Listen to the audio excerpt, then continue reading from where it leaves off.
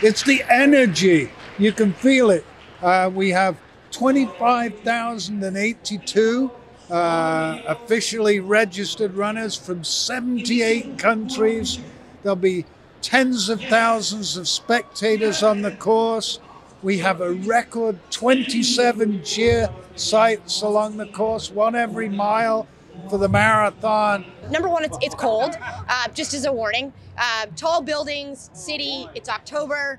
The morning's going to be cooler than you think to start. That's a good thing in terms of not overheating, but there's a lot more shadow and shade than you think. So that's like specifically about the course. I'll put my research hat on for a second. You know, the evidence in the research says anywhere between 6 and 10 degrees, no wind, overcast, so you don't overheat is pretty perfect.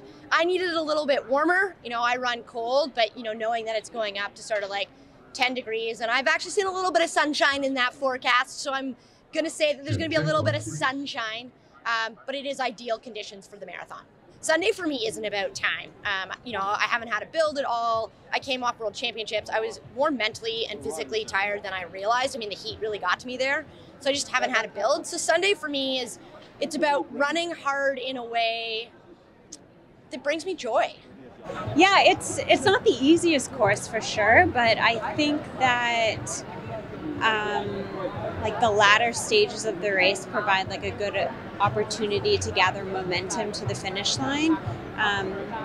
I do feel like every time I come here, you know, I hear my name a lot, and that's pretty special. I don't think I'd get that in like an overseas race or anything like that. And, you know, I've been racing in Toronto since I don't know, for forever, basically, ever since I started racing on the roads. So it's sort of like a hometown feel for me.